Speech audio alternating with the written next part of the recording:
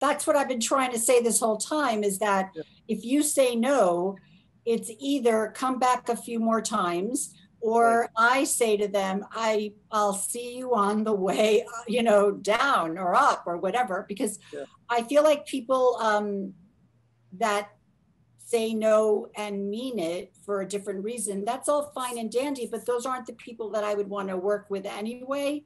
Right. You don't want to start convincing, but you have to, that's why I say that, the return on investment is also emotional. So when people say no, they often don't actually mean no.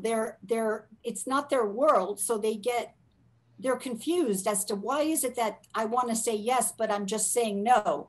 And then sometimes they want you to come back and back and back. And I think one of the things that people love and hate, and that's one word, love, hate me about me, is I'm like a piranha, which is like worse than a shark, I think, because it doesn't let go until every piece of meat is off that fish, it just doesn't let go. So I just feel like sometimes I have to maybe be a little more aggressive to teach or to get through to the person that this is a project that's worth your time. Just it is, or I wouldn't be sitting in an office. There are so many people that you can go to, and if you're in someone's office that I chose, there's a reason. So, but that's not often, the case. So on to the next person. But you're right, I like that.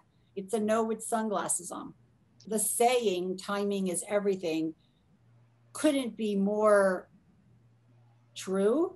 But honestly, if I said to you, timing is everything for me, that would be very shallow, because how do you know if you don't take 30 seconds to just kind of think about what the person is saying to you, that the timing, you may think that you're in a situation where the timing is not right for you, but if you would just listen a little bit and just think it through, even overnight, you would understand that there's never a good time, ever.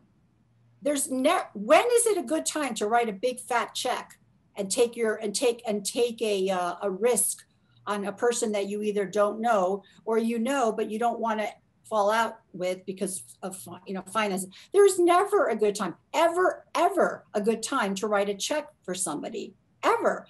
So you have to. I try to put in other returns on their time and investment. And to me, that's the key. It's never a good time. When do people, you don't see somebody sitting in a street corner just writing checks. I mean, it's never a good time. I mean, obviously there are situations if you lost somebody or your business is, whatever, something. I mean, obviously there are things where that applies, but usually it's never a good time. You have to convince them.